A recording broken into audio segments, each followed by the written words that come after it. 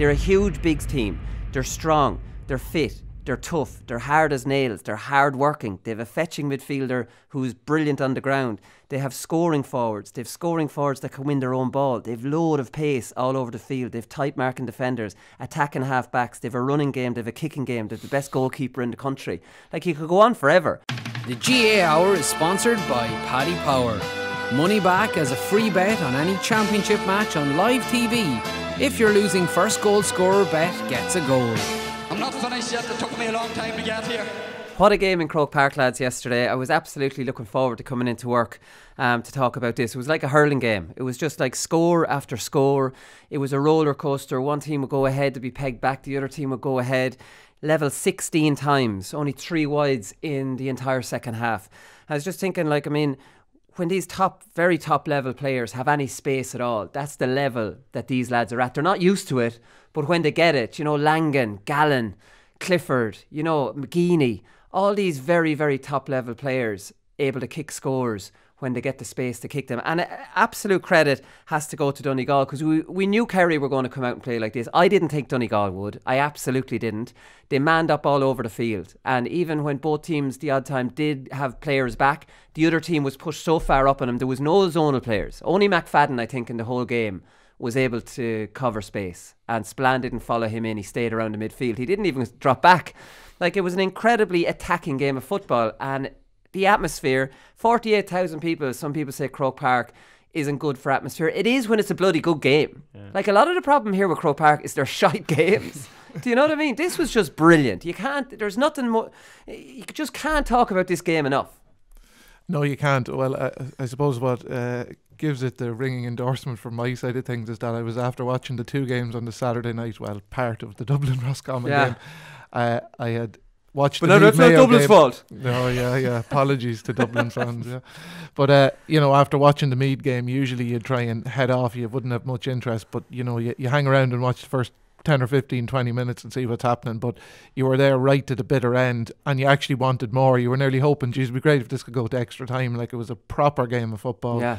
2 teams going hell for leather at it, chasing down victory, and there was so many things. Actually, the bit of rain actually added to the game as well. I often think that games played where there's a bit of a spill of rain, and because it just means that there's a little bit more of a lottery element to it. Handling is more difficult.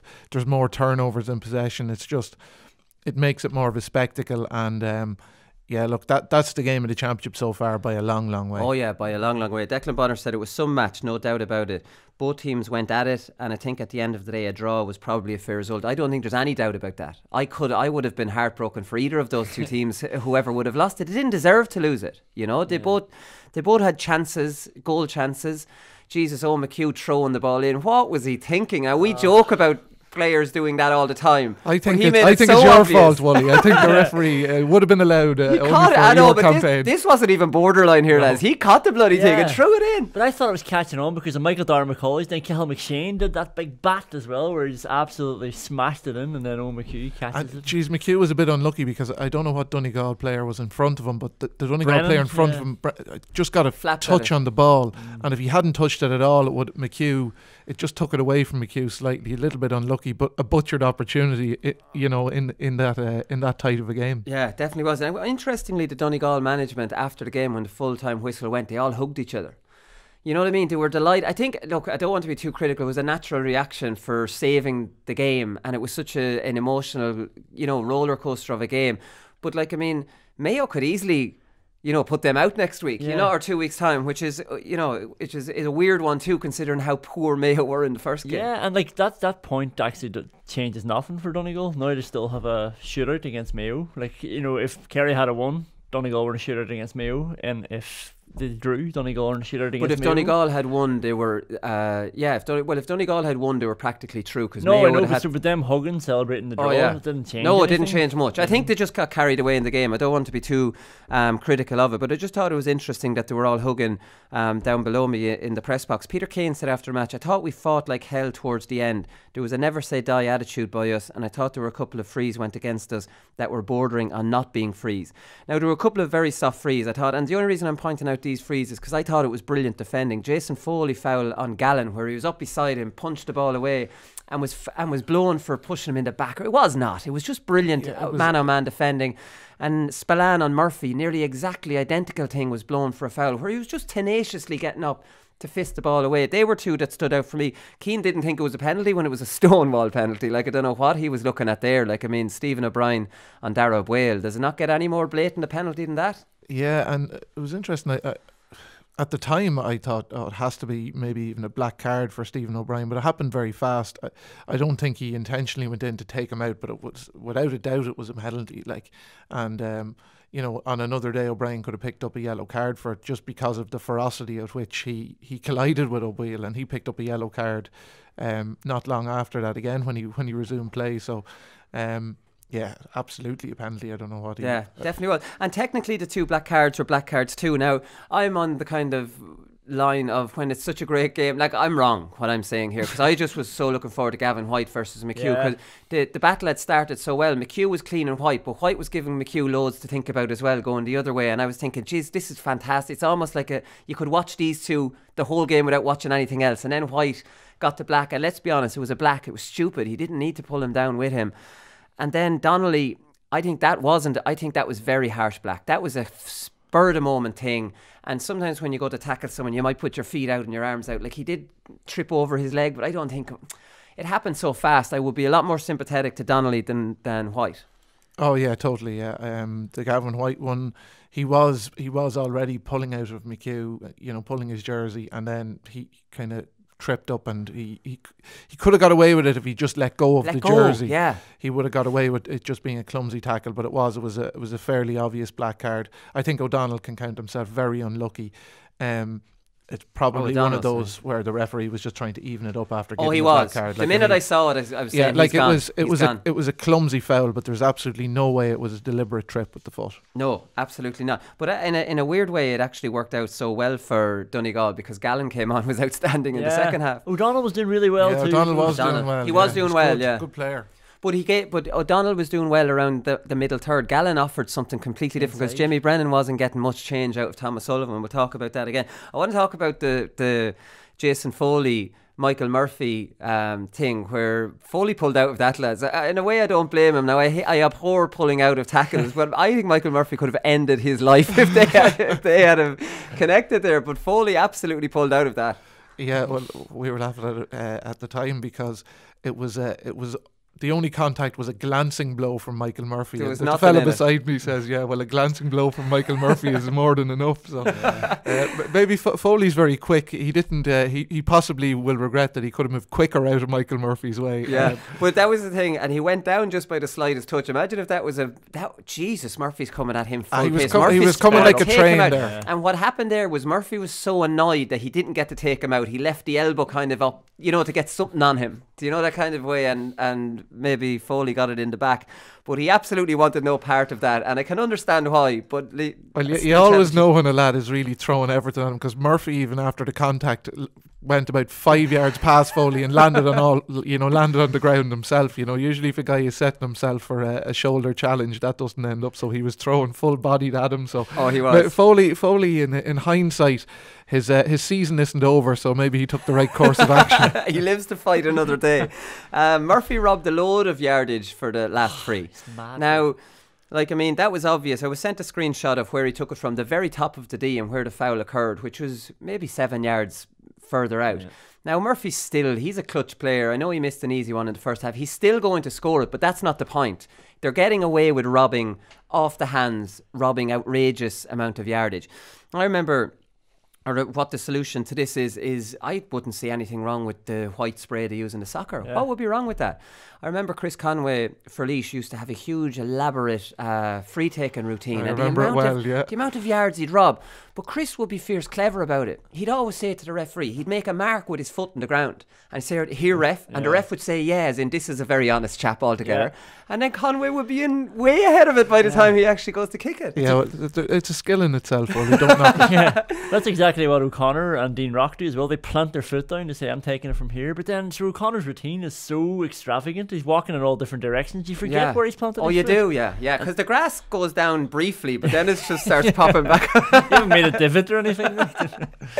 Yeah, so I don't know. I think the spray, I wouldn't see anything wrong with the spray, and it's just very quick. There's no problem with in the soccer at all. There's your mark. Don't go over it, and that's it. Yeah, because Dean Rock is very clever. Actually, on Saturday he was out on the right hand side, and instead of gaining yards in, he sort of took yards inside towards the post. To the left a bit. Yeah, I mean, look at it. It's the oldest trick in the book. I mean, for many free takers who do it, it's make the mark and try and. You've seen it over the years, but I mean, Murphy probably stole 3 or 4 yards there. Dean Rock does it the whole time. Killian O'Connor does it. I mean, everyone's at it. Yeah, but don't hate the player, hate the game. Yeah, but look, it's ultimately the same. People say, "Oh, it's kicking them out of the hands," but sure, every player comes up who takes it off the ground. There's always the big forward reach where they steal another yard or two as well. So I mean, look, it's just one of those things. I mean, it's something that I would consider to be kind of clever play, and it's up to the officials to, like you say, that's probably not a bad idea. It's a bit of a spray. I think the spray would keep it fairly clear cut. Keep it fairly clear. Listen, this isn't a huge drama or anything, because it has been going on for donkey's years, and you're right, off the ground they still robbed them too. So here was an interesting one. Did you notice this, lads? You're at the game that Donegal were in mid warm up as the national anthem came on. Did you see that going on? I thought it was weird that Donegal, usually their warm-up routines, something must have happened with Donegal, because these are down to a T now. You know, everything's timed and you're done. They were all in bibs standing for national anthem because they actually just had to abandon their warm-up. And I was thinking something must have happened with their bus, or something must have, although they were in for the match beforehand. I don't know, it's quite strange, because nearly as soon as the Meath and Mayo game finished, the teams were, before Meath and Mayo were off the pitch, the other two teams were sprinted onto the pitch. Yeah. So that was a surprise to me. So unless the Meath Mayo match had dragged on, I know there was probably 78 went to 7. There was about 8 minutes of injury time in the second half. Maybe there was a delayed half time, although I didn't think it. I thought half time in the second match seemed to last definitely the full. Probably lasted about 20 minutes as opposed to maybe the 15 or whatever is supposed to be allocated to it. But it was definitely unusual at that top level. You never see them very having rarely down tools in a warm up in Croke Park. Like, I mean, it was bizarre. Like, it's the logistics of that is down to a fine art, that they're moving from one to another. The tracksuits come off. I'd say it's just all so planned out. And I was thinking, geez, maybe Donegal might get off to a bad start here, that they're, you know, maybe a little bit all over the place. But they didn't, although in the first half I think they were hanging on to a certain extent, that Kerry were missing chances. But we'll talk about that in the second half. Cork, good showing. You know, Ronan McCarthy said they didn't want any moral victories. They didn't want to talk about progress. He said they'd thrown away another game that they were in a great position in. And they did. Like, they did. They had Tyrone there for the taking. And, you know, second half, Tyrone... Well, I suppose Tyrone deserves some credit as well for changing it in the second half, putting Donnelly in there and maybe going for it a little bit more. But this is all about Cork's goal chances. Connolly had the chance. He tried it soccer style. Now, I wouldn't be too critical of that, because it was a bad pass to him and he had to take it. I think he was a very good soccer player as well, although I think he was a centre half, so that was a bit more like that, a finish of a centre half. Michael Hurley had a great goal chance that he fisted over the bar. We know we're giving out here about fisting over the bar. Take your goal there, your corner forward. It's very important. Getting a goal chance in Croke Park is few and far between in your career. Rattle it, and it turned out to be a massively important game. They scored, they lost by 2 points. That would have made it a draw, because obviously you'd cancel out the actual fisted over point. But he played really well when he came on. But, like, I mean, it's those things. Another one, Sean White, bearing down on goals at the start of the second half. Connolly inside him. That was the real one for me. But that was unforgivable now from my point of view, because you often see, he didn't give it in, and you say, Jesus, sorry, I didn't see your support run just coming from behind me, and there was that split second. He was right in his line of vision. And this is Connolly, an out-and-out finisher. And White goes in and blasts it over the bar, won't give it to the out-and-out finisher to score a goal. Cork only have themselves to blame there. They had the chances to win that game. Yeah, they had the chances to just keep their noses in front. Tyrone started kind of, really well in the second half, and you would have to say that, you'd have to call into question why it took them so long to make the changes that they did in terms of their tactics, because sitting back off Cork and allowing Cork to have the slow, methodical build-up wasn't good, because Cork liked to run the ball anyway. If you're to go man-to-man with Cork and put a bit of pressure on them and try and suffocate them in their own half, as they did a little bit more in the second half, they reaped the benefits of it. But Cork had their opportunities, and when you're the underdog, you have to make the most of all of those chances, particularly when you're playing against like a really top team. At this stage of the season, you have to make all of them count. But even the Lockery goal, I'm not going to even give him credit for that. It was a brilliant finish, but that's not a percentage finish. He had Mark Collins, his full forward, inside him as well. He chose not to. This is a cornerback now. He's a wing back as well.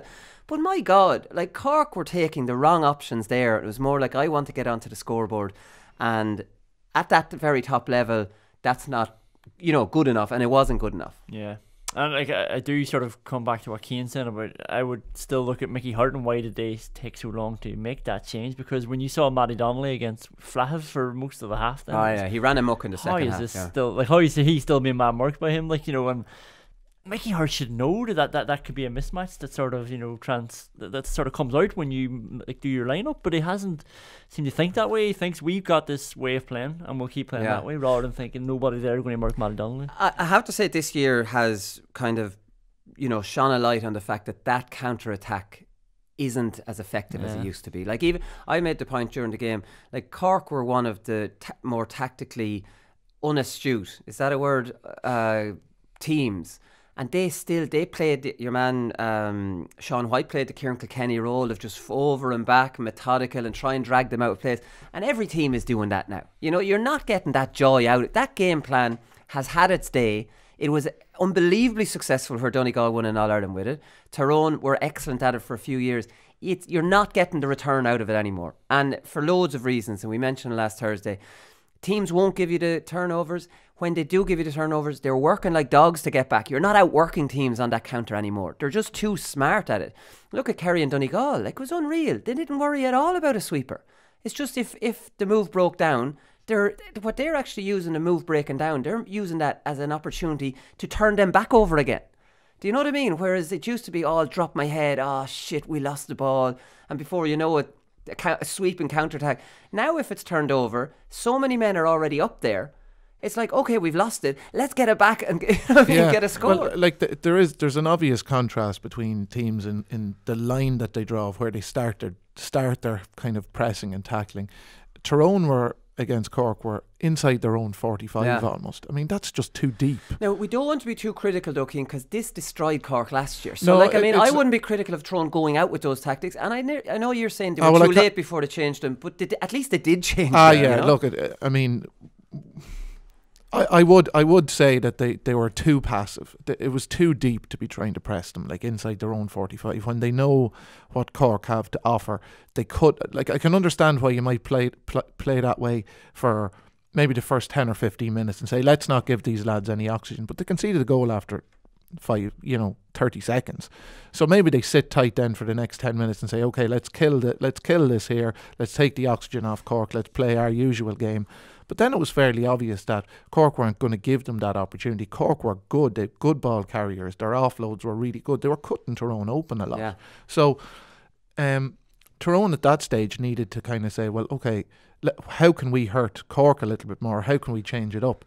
And to me, Dublin would, if things were going wrong for Dublin, they would not have waited that long to make the change. They would not have waited a full half of football before they started making changes to their approach. Yeah, and that's just that to me is fairly obvious. Yeah, no, and to be fair, you're probably, I would be more in the line of some managers might not make the change at all. Well, they should, but the Donnelly going in, it's not like they hadn't tried this before, and it's a pretty easy, quick kind of change, for it. But maybe they needed the half time to regroup. Sky have an obsession with possession stats.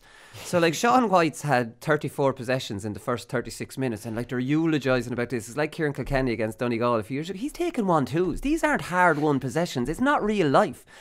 Possessions in a game like that mean nothing. Absolutely nothing. Yeah, it's a role or a function that's fulfilled, and it's something that can, sometimes in a game somebody just wants somebody to take the ball off them, and somebody can link the play and do all those nice things. It works if you're winning in a game and you want to control the tempo of the game. That's where it's an important role, and you're challenging the opposition then to come out and somebody to man up on you, and that opens a gap somewhere else. But when you're behind, look, it was a very good role for him to play in the game against Tyrone with the way Tyrone were playing. Oh yeah. But ultimately, the quality of what he was doing a lot of the time was absolutely perfect in that particular game. But in a lot of matches, for example, when Meath played against Mayo at the weekend, Meath had a number of players that were performing the same kind of function, but they weren't having any impact on the game because it was a different type of match and Meath needed scores. That's when you need your half forward in a half forward position, making that hard run to link the play, as opposed to dropping back into your half back line and getting handy ball. Yeah, handy ball. They're not real possessions. I would discount them immediately. See Colm Kavanagh get the early yellow, lads. No curly finger for Colm Kavanagh, so maybe this is thrown out the window. Or, well, we obviously know it's one rule for certain players and then other players can get away with it. So the curse is over for Mayo. They beat Meath for the first time in the championship since 1951. That's when they won the All-Ireland in the final. Mayo were very poor in the game for most of it. 20 minutes to go, they were 2 points down, and Cillian O'Sullivan, who for me just flatters to deceive a little bit. He's just not firing on all. Like, he's missing easy chances that he shouldn't be missing. He had a great easy chance, and that would have put them 3 up with maybe 14, 15, 16 minutes to go, and you would have thought Meath were. I was thinking Mayo are going out of the championship at that time, because we've a live show in Westport next Thursday week, and I was thinking, geez, we'll be moving this to Navan now, which was my backup plan. But like, I suppose same problem for Meath. I think Meath's problem, Cian, is that they run out of steam because they run the ball too much through the game. They've no kicking game, and I thought in the league final against Meath they had a kicking game. They've no kicking game. They run everything, and it's energy sapping and it's killing. Conan's too small. Newman's movement's terrible. And not only, sometimes Conan will make that break up the middle. He'll go right, and he's not given. They'll turn around, recycle it, and someone else will run it. So they need to definitely find. Shane Walsh obviously gave them a much better focal point when he came on. He'll start next year. They've a few tweaks to make. Oh, absolutely. There's a huge. They've made good strides this year, but the big achievement for Meath was getting promotion back up to Division 1.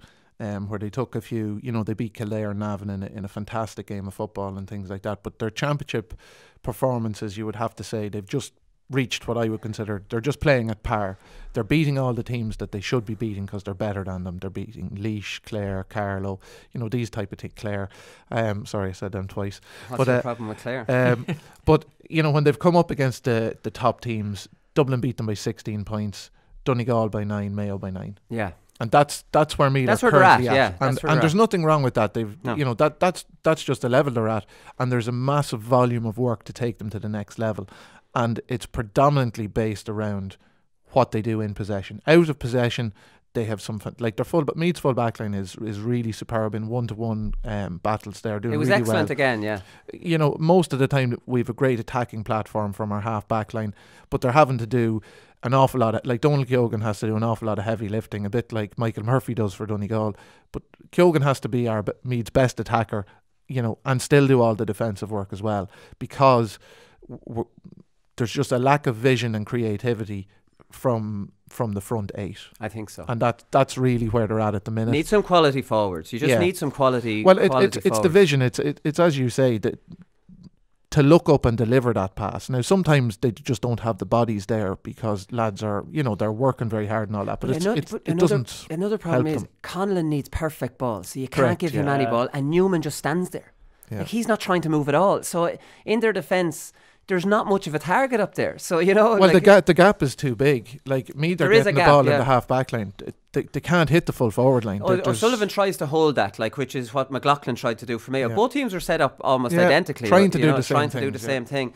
Mayo scored a couple of good points when that link man worked and they were able to get it inside. Just on Shane Walsh kicking the frees, is he a free taker? I'm not sure he's a free taker. He missed 2 easy ones. I know he's only a young fella and I thought he played very well in the game. But the reason I don't think he's a free taker, the 2 easy ones, which good free takers wouldn't miss, but he had one which was a well kickable free and Conlon came short looking for it. Now, there's no corner forward goes short. If MJ Tierney's taking a free for Laois, I ain't making a run. That's not coming to me. Like, would Conor Callaghan run for a short one from Dean Rock? Not in a million years. This is going over the bar. But it made me wonder, is Walsh a confident free taker or was Conlon trying to bail him out there? Well, it's hard to know. I think he does. I'm fairly sure he takes the frees with his club all right. But, the reality is Shane Walsh sat his leaving cert this year and was only drafted into the senior squad after that. So, he's very, very late coming into the squad, and he's been thrust into the role of taking the frees there, I suppose, after Mickey Newman went off injured in both the games where Walsh was on the field. So I suppose it was a little bit of a step into the unknown, as you would expect. And unfortunately for him, he was just he underhit one and overhit another one. Yeah. Well, he was fouled for the one he underhit, which maybe he was after doing an awful lot of hard running. He had actually won a ball out on the opposite wing, and the play had been recycled, and he then got it again. And Barry Dardis was on the field at the time for me, and he's a very reliable free taker. I thought he should have taken the one that Walsh took after being fouled. Yeah, after being fouled, and then the one that was kind of we'll say it was a little bit further out, possibly out of Walsh's range, and Dardis is excellent from distance. So they were maybe just two decisions at the time on the field. Look, hindsight is wonderful. Like, I mean, we had an incident years ago where we played a championship game where Wexford came back from a long way down to beat us, and I was on the frees that day, and we had a free which was tight enough angle on the right hand side, but you know, a kickable one that you'd expect to get. I was after cramping up. I felt I could, you know, that there was every chance I was going to cramp up kicking the free. So I told Brian Farrell to kick it, who's an excellent free taker as well. On the day, I think it clipped the outside of the post and went wide. You know, and you then have the question marks after the game of why didn't you kick it, or should you have kicked it? But you make these decisions. Sometimes they work out, but you have to make the decision based on the information at the time. And Walsh shouldn't have kicked either of those frees. Yeah. Barry Dardis should have kicked both of them. But that's not. Walsh is too young to He's too young to make that call. He's too young to make the call. He can take absolutely no blame in that regard. No, absolutely not. And I thought it was interesting that to put Stephen Cohen on Cillian O'Sullivan after the cleaning he got Stephen O'Brien. It's almost like James Horan going, well, listen, this is my call, and like I would have thought he was the last one to pick up Meads, probably livelier wing or half forward, and he did the exact same thing. Almost like one of those warnings: you're getting 20 minutes out here today, see how you go, or you're coming off. But he actually did all right. Yeah, he did all right on him. He did, although Cillian was a little bit wasteful. So like, I mean, the funny thing with Mayo is, while they're unimpressive for so long, they now have an All-Ireland quarter-final, a knockout All-Ireland quarter-final at home against Donegal. They couldn't have asked for it to be set up any better than that. Do you know what I mean? And we know what Mayo are like. They've sleptwalked through games against inferior teams. They're able to rise it against the top level teams. Like, I wouldn't expect for there to be anything in this. James Horan says 2 weeks off, which will have Durcan and Ruan, I'm hearing it will be back. 2 weeks off is completely different to what we've had the last 5 or 6 weeks. We've had one training session a week. Just really maintenance. To be able to have a break, reflect and work on a few things for a home game in Castlebar is ideal. And a home All-Ireland quarter-final. Yeah, fantastic for Mayo are in, like, because it's brilliant. And if you factor in then the number of knocks and injuries potentially that Donegal have at the minute, it's amazing how the thing is sort of swinging out towards Jason Mayo. McGee did his hammer, it looks like. I think Paddy McBrearty possibly did his hamstring as well towards the end. Yeah, right. Okay, so like, I mean, that could be a huge thing if the two of them are out. So Mayo were poor yesterday, but are in a strong position. There's not much to say about Dublin. You know, like, I mean, what hasn't been said about them? They are an incredible team. You're almost sick saying it. They have no weak points that I can see. Like, you could say, right, their full back line's a bit weak. It's no weaker than anybody else's. Do you know what I mean? Like, and it's only weak because they leave it exposed, and good forwards. You know, it's not weak. No, it's just a potential. They're probably all stars. Yeah, it's a potential. It's a potential. You could get some joy because they're not a very, very defensive team. They're a huge bigs team. They're strong. They're fit. They're tough. They're hard as nails. They're hard working. They have a fetching midfielder who's brilliant on the ground. They have scoring forwards. They have scoring forwards that can win their own ball. They've load of pace all over the field. They've tight marking defenders, attacking half backs. They've a running game. They've a kicking game. They've the best goalkeeper in the country. Like, you could go on forever. They've no weak points. Everything you want in a team, they have it. Like, because of the way Donegal played yesterday, I'm putting Donegal into the Kerry category. I'm giving them a puncher's chance of potentially, if they played Dublin 10 times, they might lose 8 or 9. But the one could be this year when Dublin are under pressure. Like, they might give Dublin. I think if they played them 1,000,000 times, they might win once. But I'm definitely elevating Donegal based on the way they played yesterday into being able to hurt, you know what I mean? Being able to hurt Dublin. Dublin wouldn't like to see what they saw from Donegal yesterday. You know what I mean? I would say that. That's interesting, because I think I had Donegal there, but sort of brought them down a little bit just off the back of Jamie Brennan. Now, it's one performance, but he was the guy that we were looking at. He was tearing everybody apart in Ulster, and I thought, if he's not liking Tom O'Sullivan this tight to him, how is he going to get on with John Small hanging off him, or one of these Dublin backs? I just thought if these boys can be nullified that much against Kerry, it's going to be even worse against Dublin. These things happen though. He probably had himself under a lot of pressure. He was a nailed-on all-star coming into Croke Park, and I think he just had an off game himself. Whatever. But I still see him as a hugely important player for Donegal. But Dublin versus the spread, we joke about this all the time on the show, right? So 8 of 9, this is in the last 2 years, 8 of the 9 spreads that have gone into double digits, they've covered all of them. They've covered 8 of the 9. And the only one they didn't cover was Roscommon last year in a dead rubber when they beat them by 14 and the spread was 14. They are destroying teams, destroying them. This is the Connacht champions. They destroyed over at half time, waste of time. Might as well have been Meath or Laois or Kildare in Leinster, which it casts a shadow over the whole Leinster championship, because Meath are able to put it up to Donegal and Mayo. Now they lose by 8 or 9, but Meath are not a bad team, but people think they're worse than they are because of what Dublin do to them routinely. Kildare the same. Super 8s last year could have beaten Monaghan, could have beaten Galway at home. Kildare, I think, could be a big player with all their teams. Again, the Dublin shadow is cast on them. Look what Dublin do to every single team. They've mauled Tyrone. They've mauled Monaghan. They mauled Roscommon. They maul Galway in an All-Ireland semi-final. They all get it. Every team's getting it. So, it's absolutely incredible. Anthony Cunningham said after the game, but it was a harsh lesson there in the first half. Huge variety in Dublin's game. Huge pace, huge physicality. And that's a fact. That's just the way it is. I think Jim Gavin said it was a tough test after the game. He's just a wind-up merchant at this stage. There's not much more we can say about Dublin. I thought I'll just finish up on Conor Daly, because we have to get into this one. I'd be surprised if Conor Daly features for Roscommon next year under Anthony Cunningham. I'd say he's absolutely livid. This was jumping off a sinking ship, saying, we're being hammered. I don't want to be on the field here. We're being hammered. I'm going to leave the other 14 worry about this, and I'm getting off. Because this was just, I want to get sent off. This was a blatant high tackle that was a yellow, and then one of the most blatant black card foot trips you'll ever see. Running through and goals. You wouldn't see it in a junior match. Kicking a lad's leg like that going past him. Now, one thing about Conor Daly, I would be asking serious questions of his ability to be a teammate to the rest of his teammates. And if I was having a players' meeting, I would be calling him out on that. You left us stranded in Croke Park, 1-15 to 7 points down. Why did you do that? I'd be asking him. I would be calling him out in front of all my teammates. Why would you leave us hang out to dry where you take the easy option of sitting on the bench? Why would you do that? It was unacceptable at this level of football, and it's very unusual to see it. Yeah, it is, and I would totally agree with you. There's nothing much more to add to what you said, to be honest. Very, very disappointing for all of his teammates in that. It's the last thing you want is somebody doing something like that. Everybody on the pitch is feeling the embarrassment or the pain of what's going on, and then for somebody to just make it worse for all the rest of you by making it better for himself. Basically. What was he expecting? Did he think it was going to be easy enough against Dublin? Was he surprised that they were that good? I don't know, but I know he wanted off the field.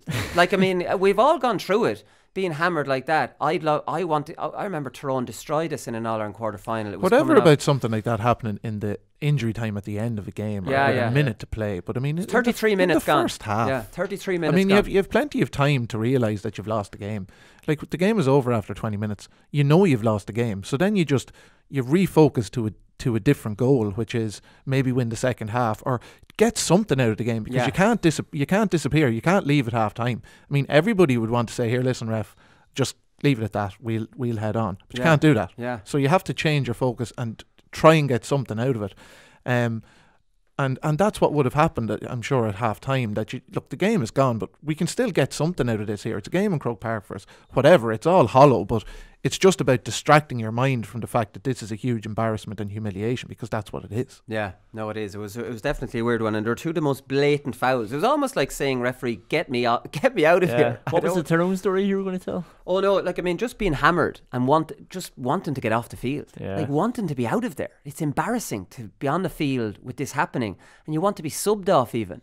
But I've no doubt he wanted to get sent off. You don't trip, you don't kick he kicked him. So deliberate. You wouldn't see it in the Masters football I'm playing, where referees don't really care too much. Like, it's Mad Max. Anyways, listen, we'll leave it there because we've gone way over time on the top of the show. There's just too much to get in. We'll talk about Donegal Kerry next.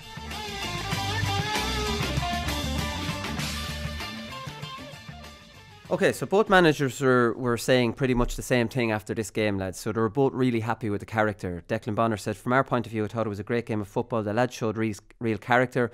Both teams went for it and it was an epic battle. Peter Keane said there was a never say die attitude by us. And I thought there was a couple of frees that went against us. We talked about this already. They were every time they got ahead, they were getting back some way or another. But I thought we fought and fought well. So, I think they both did. Both teams were gone. I thought when Donegal got the penalty, Kerry, there was parts of the second half where they looked out of it. They looked in big trouble.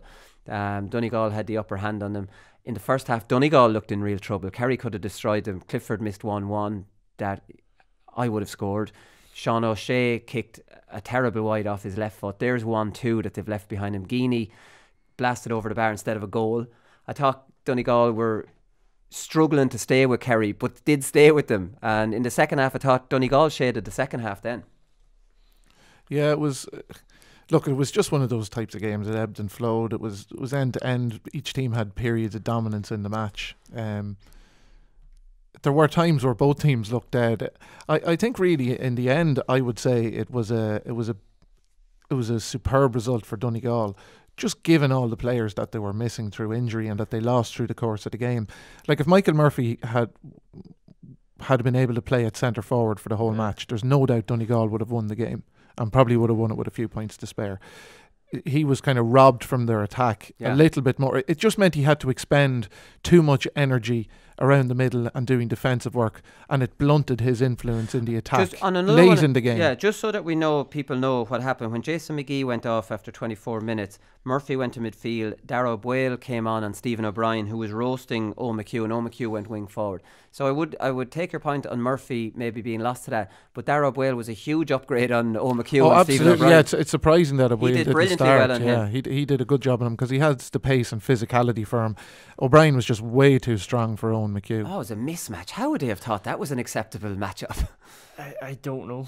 I don't know. Idea. Unless you're just looking at shapes and thought, he'd be the one to follow him around the pitch. But yeah, as Cian says, Wheel has the energy and he has the speed. He was the right man for it. Yeah, but in the second half, it was crazy when Gallen went on. Gallen, Jamie Brennan, and Paddy McBrearty were always up front. There was none of this because dropping players back or anything like that. And then in the half forward line, you had Langan, who wasn't dropping back. And I looked at the Donegal forwards at one stage when Kerry were attacking, and there was 4 or 5 of them up there. Donegal have proved, and this is definitely the Rochford influence. Because how did Mayo beat Kerry? They beat them by going for them, and they beat them well by giving good ball inside to Moran and O'Connor and these lads and Kevin McLaughlin and Jason Doherty. So this was definitely Rochford's influence. There's no doubt about that. Yeah, let's get at them. Let's beat Kerry. Yeah. This is where they're weak when you actually go at them. Yeah, no, I must say though, I'm very impressed with Kerry's defending. You've just seen them right. They're very tight, and it is they have been sort of chastised over the last couple of weeks, and every single player is on it now. They all have a grip, and what made the game so good yesterday as well was so much of the sort of off the ball stuff that was happening, because there were so many little scuffles falling out over the place, but it was because the Kerry men were so aggressive off the ball. They were. Tyke Morley had a brilliant battle with McBrearty. Yeah, that was a proper matchup, and we predicted that matchup because they're just a brilliant physical matchup for each other. They're almost identically built. They're both fast but not total speed demons. Thomas Sullivan did brilliant on Jamie Brennan. I didn't think that was possible and got up to get a score. So I do agree with you. I think Kerry's defence are starting to answer the question. Now, did they concede 120? But you're going to concede that by being left wide open. These level, I keep saying it, these are the highest level forwards. They're going to do that. But Donegal amazingly said to Kerry yesterday, we'll see your forwards because we've 6 good ones of our own, and they do. Oh, they absolutely do. It was just, I suppose, from when you see it, there was so often in the game where there'd be a one-on-one battle, but when you took your eye off when you just scanned the field, there was just one-on-one all over the place. Yeah. There was, and it was hand on the man. Now, look, there's times we spoke about that where that's utterly pointless. And I would say that Kerry, on a few occasions, left it a little bit late to leave their own man to try and shore up the gaps. But I can understand how it happens, because I think with the pace at which the game was played at, I think lads were just so out on their feet at stages of the game that it was almost a relief to just grab their own man and just say, I have my man, I'm doing my job. Yeah. And it was only then when it sort of opened up, they'd say, oh God, now I have to run after another fella here, and they'd leave. But it was just kind of too late. But I put that down to fatigue as much as anything else. But that's the thing. And it was man for man everywhere in the field. Now, that's whether there was 5 forwards left up or whether you drop players back. Everyone was pushing up on them. So you could have man for man inside one half with everyone bar the 2-on-2 down the other end. So it's still man for man. But you don't have to always worry about your own man. If your man breaks your tackle, someone's close by you and they'll move over, and then the player on the ball has a quick decision to make and he might throw it over your head, and then you have another man close enough to punch that, you know what I mean, that pass away. You can go man for man and still be very defensively hard to beat, you know what I mean? So the excitement of it being man for man, but also teams knowing that, right, it's not easy be a decision maker when every man has a man. So if that pressure is enough, they're going to make mistakes. And there was loads of turnovers from mistakes, just from a lot of pressure being put on the man, a pass being given to someone, and someone abandoning their man and just getting a fist in at it. Do you know what I mean? It was great to watch that way. And like, it's not easy to hide either, you know, when it's man for man. And I don't even mean that in a marking sense. Like, because there's all these sort of like detailed battles all over the pitch. Like, Line came on instead of Gavin White. He marked Ryan McHugh, but then he was winning kickouts as well. It was all these players. He caught one brilliant kickout. Unbelievable. I think he won 2 in the game, but they were all trying to contribute something in an attacking sense as well. Like, it was such a good game. Like, you know, I did, like, it was. You said hurling. I didn't like the hurling comparison, but it was like all these battles just unfolding all over the pitch. Yeah, it was weird because I understand Donegal had some injuries, but you could argue that Kerry's injury was almost more David Moran. Like, I mean, they started with Adrian Spillane and Diarmuid O'Connor in midfield. Now, Adrian Spillane is a supporting actor. He's not the main man, and he turned out having to be the main man. You had Adrian Spillane and Diarmuid O'Connor. Diarmuid O'Connor is Clifford's age. He'd be still under 21 again this year. Like, he's one of the younger of, I think he was on that last minor team, the Hammer Derry. Like, you have the two of them going up against McFadden, Murphy and McGee. That was a mismatch straight away. That was advantage Donegal big time when Moran, you know what I mean, when Moran was out. And in actual fact, O'Connor was taken off. Adrian Spillane got injured now late in the game, so I think Kerry had 2 or 3 kickouts towards the end where they had no midfielder of any description. Jack Sherwood was the only target and Donegal had a press, and I was thinking, geez, where have Kerry's options for midfield gone? Yeah, well, I think Jack Barry's injured as well. Is he injured? Yeah, is he? And there was an O'Sullivan as well that played a couple of years ago for Fitzmaurice, a big fella. Sherwood was Jack Sherwood coming on. Actually, he played well. He played well. He added a bit of pace and dynamism to the midfield and fresh legs at a time when it was required. He made a couple of good driving runs forward. Griffin does too. Griffin makes a good impact off the bench. He's a very powerful runner. Yeah. And to be fair, look, despite that mismatch, Kerry, they battled fierce hard there. I suppose the weather conditions kind of in the second half maybe helped for that. It was very difficult for anybody to gain clean possession. But yeah, you would definitely say that the loss of Moran, of course, was huge to begin with. So I don't know. It's hard to know who was weakened more by the value of injuries, like Owen Gallagher missing. I mean, Donegal were missing 3 of their starting defenders. He was massive, yeah. You know, they're all. I think what has to be said is that all players that kind of came into the fray really added to it as well. There was nobody that really looked out of their depth, which shows the quality of both squads, really. Yeah, no, massive quality in both squads. For the kickouts, Donegal retained 22 of their 25.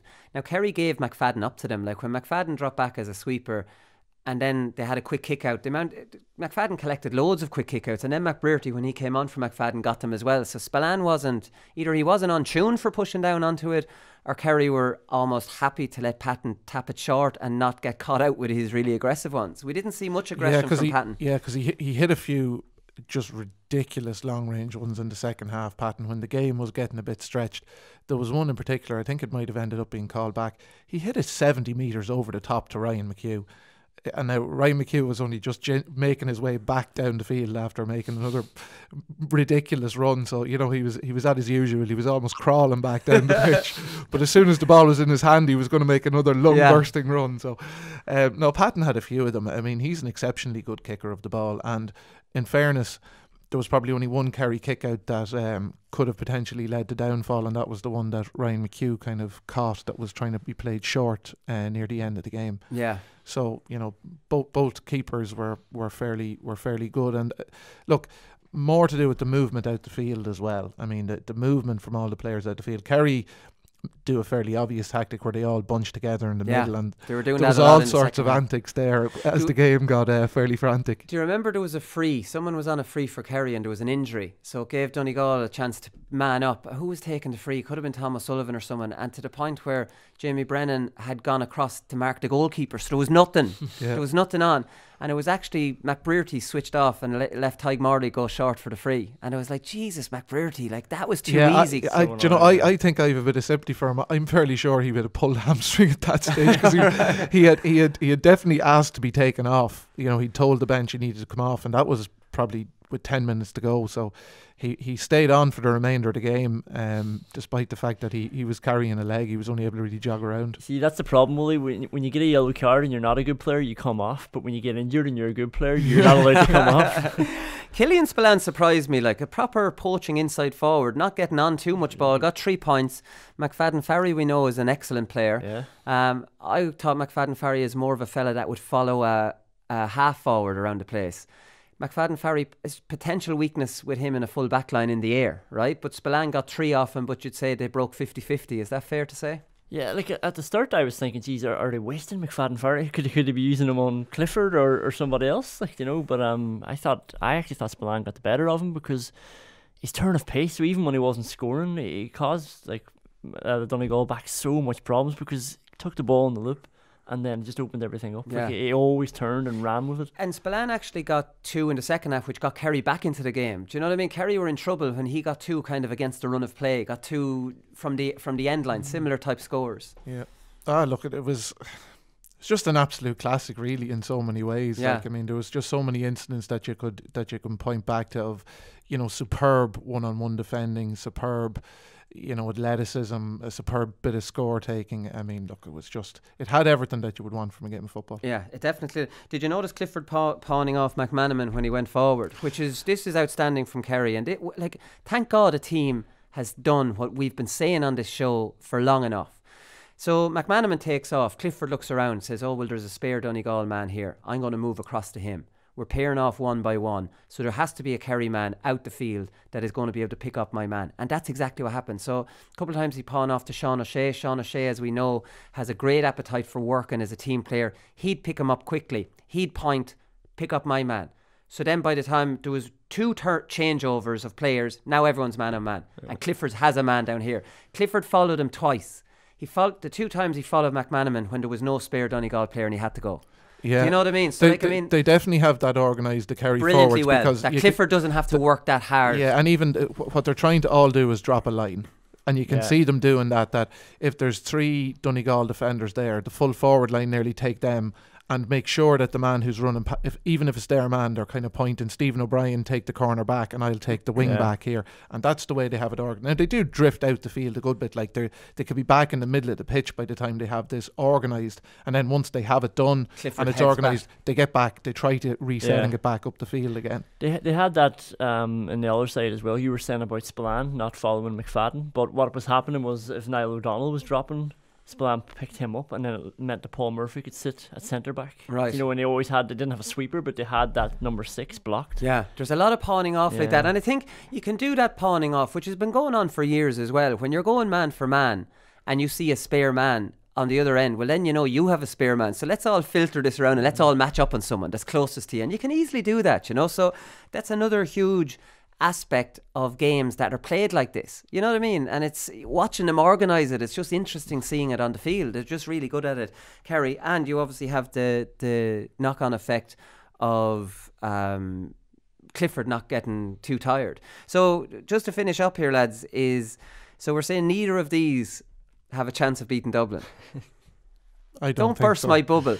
Do you give them a puncher's chance? Like, No, I don't. I actually don't give any either of them. No, I think Dublin are just so much better than the rest. Yeah. Unfortunately. No, look, I'm tending to agree with you. It's almost holding out for it not to be a procession of a championship. You know, it's almost the hope that's going to kill me, thinking that one of the two of these teams, by going for Dublin, could score 2 early goals. Now Dublin are chasing their tail. You know, that's... Look, it's a long shot. There's always a chance, but the worry is that there are a few things I would say is that Dublin's substitutes have contributed absolutely zero to them at all. Anytime when Dublin are making changes now, it's weakening their team. Well, the Roscommon game wasn't a good because they took off all their good lads. Like, I know that, lads. But they do weaken the team with the exception of maybe one or two specialists. Like, for example, Merchant is a specialist that could come on and mark a particular type of player, maybe like a Sludden from Tyrone, and that's a specific matchup. But against most teams, he would be a weaker player than, you know, the starting players. So it's really up front where Dublin subs are not really making any inroads at all. They're significantly inferior to the starting six forwards, but that's not a slight. That's on not them. really a slight on them. Most forwards are inferior to these lads because, like, Con O'Callaghan, we'll talk. You have to leave, Cian. We'll talk about. Con I was just O'Callaghan. trying to find a positive as to how maybe Kerry or Donegal could catch them, but or Tyrone even, but. Or Mayo even, but it seems unlikely with the performances that they're putting in. They just seem to have. They seem to have way more than everybody else across the field. Yeah, and even the Kerry bench. I know we did mention Jack Sherwood coming on, but he came on in midfield. He's a defender. Now, he played well. Mark Griffin came on in the half-back line. He used to be a full-back. Then they had Micheál Burns. Is he going to win a game against Dublin? Jonathan Lyon, Tomás O'Shea, Gavin O'Sullivan. It's not the most feared full forward lines either. Darragh Moynihan, James O'Donoghue. You know, Tommy Walsh is a forgotten man. What's happened to him? He's tugged out. He's there in the 26th. He hasn't been seen. Was it since the league? Put in a good performance in the league in Killarney was the last time I nearly remember him in the league final. Yeah, like he's. Are they holding him for a potential surprise against Dublin? I don't know. But if I saw James O'Donoghue and Tommy Walsh coming on there, maybe with Griffin, Sherwood, and somebody, you know, line isn't bad. Yeah. It's more of there's more meat to that subs bench. Did they have the backs at Kerry or Donegal like that the Mayo did in their peak? You know, the backs that can hold Dublin and let you get at them. You know, because the Mayo obviously ran them close so many times, but that was because they had man-on-man matchups. And then if you had a better forward line than Mayo, then maybe you could beat them. But I don't think they have the backs as good. Yeah, no, probably not. But I think Kerry are improving and getting there. So, like, I mean, I'm clinging to my hope, lads, that Donegal, in my opinion, have impressed me no end, having to play in one season like they did against Tyrone, and then play in the same season like they did against Kerry. We just don't see enough of that, and it's proved that you can absolutely tailor your game plan based on who you're playing if your players are good enough and your management team's good enough. Absolute credit to Donegal. I think they're a huge player for the next few years in Gaelic football with that forward line, and the fact that they're going to use them now and trust to their fence. So fantastic stuff. Right, we'll come back with performance of the weekend.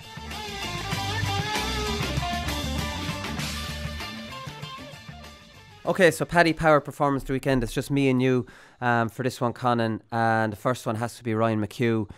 Absolutely incredible performance from Ryan McHugh. He's all over the field. We know that. He's changed something in his running ability, and it's almost like swerving over and back. It's like a slalom. It's a slalom run. It's like a downhill skier where you're going boom, boom, boom. And whoever's marking him is kind of backtracking, and they sell to one, and Ryan's gone the other way. By the time they look around, they're not sure which side he's actually on. So backing off Ryan McHugh is definitely not the right way to go. He looks completely disinterested in the play, and all of a sudden then just pushes his man gone. When he gets the ball in his hand, it's close to impossible at this stage to stop him. Yeah. He's so sharp, you have to back off him though, because they just leave you on your arse, I think. Yeah. So you always end up backtracking, and then he's just... Yeah, he's just one step ahead of you. Before you turn, he's gone the other way. And what I like about him most is, like, I think he's a firefighter as well, so he's helping out in defence. But anytime somebody's under any bit of pressure, it's Ryan McHugh who's made himself available. And it's always a good run that somebody can pick him out then. And then suddenly from, twice, I think, in the corner under the Cusack stand, there's somebody under pressure. And then the run that he made, it was a 20-yard kick pass out over his head. And then McHugh's got them on the attack from a period of pressure that they were under. Yeah, and the great thing, the knock-on effect of him being so good at these slaloming runs is Michael Murphy sees this developing, and he's gone. He bursts into life. He bursts into life because he knows that at one point in this run, McHugh's going to cut in field, and when he cuts in field, that's where I want to be meeting him there for that. You know what I mean? That pop pass, or not only the pop pass, he did that yesterday, but also just be outside him. He'll drag two towards him, and then there's you know what I mean. There's obviously a spare man. Stephen O'Brien is another example of someone who does that slalom run. It's this downhill skiers. It's just cut, angle, cut, angle, cut. You know what I mean? It's terrifying. It's terrifying. Yeah. When you're backing off, it's terrifying because you're looking one way and he's gone the other way. It's just like it's almost like playing a game with a child where you're coming both sides, holding the ball to the other side of him. So Ryan McHugh, that was one of the best games I've ever seen Ryan McHugh playing, just at his very, very top level. And do you know what? Genuinely think Ryan McHugh and Michael Murphy, this is a breath of fresh air for them. Like, this is them showing off their very, very best in a game where they're not being crowded out and they're not pawning a pass off to someone else. Whenever they get the ball, they're affecting the game in a positive way. There's no screen. There's no, I'll move it across here and I've won a ball. They're now impacting the game positively. And like, it's an example of Michael Murphy when he gets in a game that's not dominated by defences. Look at that monster of a man that lad is. Like, to think Colm O'Rourke did say that earlier. I don't want to talk about it too much, and I'm disappointed with O'Rourke because he's usually much more sensible than that, to be having a crappy old debate about how good Michael Murphy is. What are you talking about? Like, I mean, the man's a phenomenon. Like, he's just unreal. Yeah. He's the number one transfer on any team in the country as far as I'd be concerned.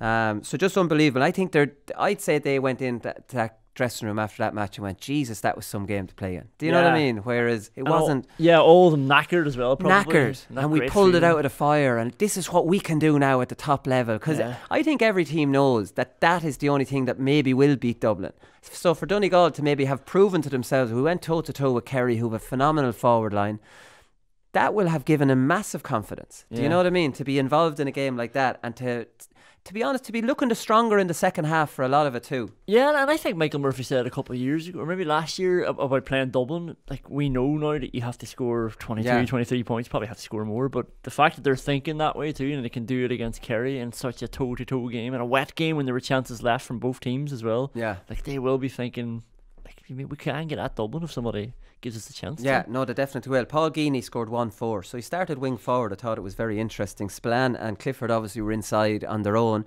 Geaney didn't spend any time really inside with them. He was more in the half forward line. He went in around, like Sean O'Shea was dropping deep, so Geaney was in around holding the half forward line a little bit more. But like, I mean, he definitely wasn't playing on the inside line. So he scored 1-4. Could have had a second goal to one. Obviously, he blasted over the bar, but stood up and was counted when Kerry needed him. Kerry got some great scores in that second half, toward the second half of the second half. Yeah, the role suited him. Like, cause you're saying about like this top level, and these players really need a space. So he was just waiting for somebody to find him in an inch of space, and when he got it, bang, over the bar. Yeah, and it was killer for Donegal, who were doing well in a lot of cases. And I didn't think he had the ability to play in the half forward line. You know, just when you maybe have a fella tailored that he's an inside forward, he's good in the air. He's doesn't base his game around speed. I was thinking maybe the half forward line isn't for him, but he's well able for it. He's well able for that role. Yeah, well, he can win all sorts of balls, well, can't he? So yeah, I suppose he can play. So it does make sense, and huge appetite for work as well. Matty Donnelly changed the game. I think he's a little bit like Kevin McManaman now. Defenders need to cop on and stop marking him so tightly. Get away from him. Stand off him. Make him play it and get your hand in. Because when you're on him, sure, you're like a fly. He's just so physically strong that he set up the Tyrone goal out of nothing. There should be nothing on there when he gets that ball out by the sideline. He cuts in, takes two men with him, and I think it was McKiernan just timed his run beautifully. Bang, goal. Like, there was no goal on there when that ball went in. Did you? I don't want to bring it back to Donegal, but Michael Murphy's done the exact same thing. He did it 3 times yesterday, where he turns around and then somebody gets too tight to him. He solos and just spins the shoulder on them. But he's too big, strong, and fast. And he just gets past him. But Donnelly's the exact same. But watching that, Donnelly has to play inside, because you're right, you probably have to stand off him to mark him. But when you do get tight on him, he's unmarkable. And if you have him and McShane doing that, I mean, like, licking your lips. It's a huge threat. It's a huge threat, because they're both so physically imposing. And Tyrone seem nervous about giving away that defensive game plan, but I suppose you can still play defensively and leave 2 up. Like, you're just losing 1 extra man. Now, in fairness, Donnelly is so good around the middle third that they like him out there too. But on the evidence of the Cork game, Tyrone have to look at the teams left in this, right? Yeah. And they have to look at Dublin. What defensive system won't beat them? They have to look at Donegal, Kerry, Mayo. Not going to beat any of them. Yeah. So either Tyrone wake up now and say, we have to change back to pre-Donegal, to that game plan, because this is why we brought it in, because we know it's not going to beat the big teams. And there's only big teams left now. There's Dublin in the last Super 8. They might play silly beggars there. You've got Mayo, Donegal or Kerry. And then you'll have Dublin again. Yeah. So, like, what are you wasting your time with a defensive game plan anymore for? We said there was a time and place for it maybe to get through the qualifiers. But now they absolutely have to change. Yeah. They have to change with them 2 in there, and they have to have Peter Hart and Niall Sludden holding the half-forward line a bit more. Yeah, and we know the work that Matty Donnelly does around the middle, and he's great there. But it's like having the best right hook in boxing, but only using it to block your face with. Like, use it. Like, try and hit somebody. Donnelly and McShane could beat Dublin. Like, they did beat them in the league. I think, like, on their day, and again, it's probably a 1 in 10 chance, less than 1 in a million, what Cian says. But if you give them the right ball. Like, we've seen Donnelly throughout the last 4 years. He's probably the best at carrying possession and not worrying about who's around him. Even better than David Moore. Yeah. He holds it for longer than any other player. So when he's in the full forward line, he's always looking to take somebody on and get into the post. Yeah. And what that does, like the goal against Cork, it just opens it up. And I think Mickey Hart will realise that. Look who's left. Hope so. Look at the way they're playing and see what we're going to play against them. Conor Callaghan, geez, he showed another element to his game, that high fielding. And it was interesting. Paul Early mentioned in the co-com, very good co-com. I criticise co-coms a lot, but this was excellent co-commentary. He said he was watching the Dublin warm-up, and I've watched the Dublin warm-up a lot, and I've kind of stopped paying attention to it because they run through the same kind of routine all the time. But he said they added in a kick into the full forward line and a high fetch into the warm-up. And they definitely haven't done that in any warm-up I'd seen. So I just thought that was a nice little bit of co-commentary to give you, based on what Con did in the first half, where he was fetching. And that point he scored when it was 3-3, where he fielded the ball. And Maluli, absolutely dangerous. That was a yellow card, only you'd never get one for it, but he tackled him in the air. Con O'Callaghan could have broken his leg coming down in that, could have done his cruciate, could have done his medial ligament, could have done all sorts of damage in any way. He landed awkwardly. I don't want to be critical of Ryan McHugh. If Ryan McHugh had taken that hit, he would have stayed on the ground. Con bounced straight back up and stuck it over the bar. Like, he was entitled to stay down. He was fouled in the air by Maluli there, and he had no interest in staying down. He had a chance to get up and score. It was unbelievable stuff. He's a machine. Like, and the core on him is probably, like, as much as he's big and strong now, his core just bursts through the first tackle all the time. He's always looking for a goal chance. It's scary, like, what he does. And the shaved head, he doesn't look like a chap anymore. He looks like a hard as nails Dublin footballer. Like, you know what I mean? He looks like, just his legs look. He just, the strength. An army camp for the last year. It does. It looks like you're not messing with him now. That he's served his apprenticeship and was a supporting actor, and now wants a piece of them. Being the main man. Yeah, burst onto the scene. He was class, and then had a difficult second year, and now he's come back, shaved head, bigger, meaner, better. But I think he's been in a boot camp somewhere for a while. But he definitely looks a different. Based on that game now, he looks like a different prospect. The high ball is a great thing that Jim Gavin's brought in, because we were always talking about marking Dublin from the front. You can't mark somebody from the front if they're going to lump a ball in over your head. You don't want to be caught in front of them. No. So that's a good way of sort of keeping defenders honest. And I don't know how far they look down the line, but Kerry's full back line isn't that big. Yeah, I wouldn't be surprised. You don't know what's going on with Jim Gavin. They tip. One game at a time. Very tough test. Thomas Sullivan definitely deserves a shout out. He did a brilliant job, and Jamie Brennan, a brilliant matchup for him. Great pace, got forward to knock Jamie Brennan off his game as well. So he was very good. Michael Murphy, not much more we can say about Michael Murphy. 1-7, 3 from play. You just never felt he was going to miss the penalty. You never for a second, even though I knew exactly where he's putting it, I was saying, I guarantee you this is going bottom left, because for right footers, look at Diarmuid Connolly, any pressure kick for a right footed kicker, I'd love to see stats on it. They all go bottom left. It is the high percentage chance. You can get power on it, you can get placement on it. You can't get the same power going the other side. It's riskier, it's harder. And I was just like, I remember even for Connolly's one with Clark in the All-Ireland final, saying, Clark, guess right. He's going right. Yeah. Take the chance. And I was saying the same thing yesterday for Ryan. Go right, take a chance. He's going right, and he did go right. You just know it's their go-to penalty. Was McBurty looking to hit that? And there was a bit of a handing off, all right. Yeah, I love that. Once that happened, I was like, he's definitely scoring. Like, just this call and rank, I'll take it, Patrick. I'm nailing these frees. I'm having a good game. Yeah, and he nailed a couple of great ones. They were All-Ireland final 2012-esque, those long-range frees that Michael Murphy got. He's just a phenomenal player. Colm Boyle got man of the match in the first game. He deserved man of the match. He loves this role of being the sweeper. He was letting McMahon go off and he was trying to pawn him off to somebody else, and he was holding the centre half back position. He's good at interceptions. He's a warrior. Took about 10 steps for his point, a little bit more. Rode a tackle. We've seen this so many times that I'm not even going to talk about it too much. But like, if Andy Moran was on the field for the whole game, he would definitely be like, Andy Moran was the outstanding player of the second half. Lee Keegan was outstanding in the second half, and I was looking at Lee Keegan in the first half saying, Jesus, Keegan's seriously off form, but he came into it when they needed him. I think Moran's his first two possessions, he set up Fergal Boland and Cillian O'Connor for points from play. Then he scored a point of his own. Then he caught the kick out that set up McLaughlin's goal from a short kick out. Then he got fouled for an O'Connor free. That's all in a half. You're looking at 1-5 there. Yeah.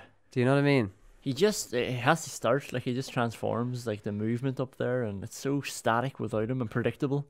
And he's just always available. It just changes everything for them. But yeah, Colm Boyle, it was good to see. Actually, there's one time he was chasing O'Sullivan out to the wing and he got out in that famous punch. Got the ball out for a sideline, but it was the first time I saw him in a while having to actually sprint toe for toe with somebody for 50 yards, and it was like, he hasn't lost that. Yeah. I thought, because he's playing a sweeper and he's getting a bit more comfortable, maybe he's lost a yard or two of pace, but he hasn't. Like, he's still nippy across the ground. Yeah, no, he's nippy enough across the ground. I thought it was interesting that they brought Andy Moran on at half time, because you would say, if you were thinking about it, you'd bring him on with 5 minutes gone in the second half to get that big cheer from the Mayo crowd. Yeah. You know what I mean? You lose that when you bring on your talisman at half time. And I thought Horan might have been maybe a little bit smarter. Then again, if he waited 5 minutes, he wouldn't have got those first two assists. Yeah, I mean, you're such a bad first half. Sometimes I think you need to sub there at half time just to say, here's exactly what we're doing now. It's weird. I thought Darren Cohen was doing well. No, like, I wouldn't have taken Darren Cohen off. When I say start Andy Moran, I would still start Darren Cohen too. I think they're different players. Cohen's still that finisher. Like, when he gets the chance, he'll put it away. But yeah, I just think Mayo as a forward unit weren't doing well, and they needed Andy Moran to come in and change it. Yeah, no, they did. It's actually going to be it would be hard to fit Cohen and Moran and Cillian O'Sullivan into the same forward line, because they like to play either 1 and 2 inside or 2 and 2 inside, and it's either Moran and Cillian. Cillian looks to be nailed on, because I thought Cohen was doing better than Cillian O'Connor. Cillian had been beaten out a race or two to balls, and if you were going to take one of the two of them off, it would have been Cillian O'Connor. I would have taken off. He starts going deeper then, looking for it, and maybe that could be. I remember he was playing some lovely passes. I forget what game it was last year. He was pinging, or 2 years ago, pinging him to Andy Moore, and he kept coming out and finding them. He's been tried at centre forward. Yeah, that could be a role for him at some stage. Anyways, listen, we'll leave it there. Who are we going to? Ryan McHugh. I think it'd be hard to give it to anybody else after his performance. It was just incredible. So Ryan McHugh, performance of the weekend. Congratulations. Even though I say Matty Donnelly, Conor Callan, look, to be honest with you, and it is a feature, and it's only when you look at these performance of the weekends how all these leaders are standing up. I made a joke of it last week that you could pick this before the weekend started, but they are all delivering for their teams, the big players, the big leaders. Definitely. So Ryan McHugh, performance of the weekend, congratulations. So we have a live show in Wexford this Thursday, so we'll do a football show on Wednesday. We're hoping, so we'll talk to you then. Good luck.